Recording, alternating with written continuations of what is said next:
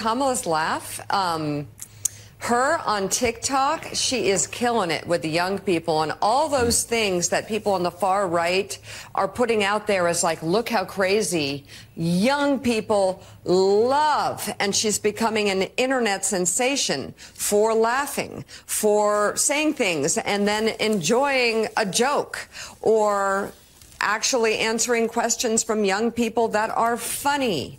And it's just sort of interesting to watch all this turn on its head for Republicans who think it's going badly for her, but don't miss the part where it's going really well. Or when you do, you actually have to grasp and say that her crowds are created by AI.